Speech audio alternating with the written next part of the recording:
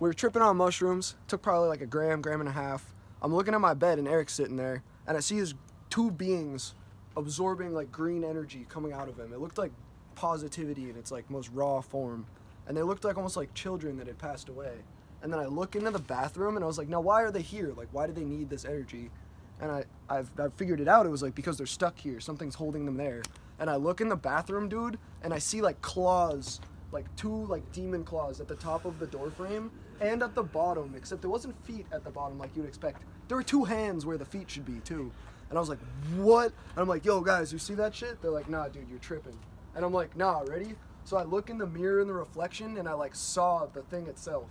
So I'm like, yo, who's got sage? Like, we need to sage the upstairs right now. We take this fat thing of sage and blowtorch it like more than we ever have. It was like Adria. She's walking back and forth with it, and all the smoke, I'm watching it get sucked into the bathroom, which has no fans, and the window is completely shut. And then we go in the bathroom where all of this sage smoke just went, and there's no smoke in the bathroom. Swear to God. It like ate the sage smoke, dude. It was like, oh yeah, that fucking weak ass like pussy shit ain't shit.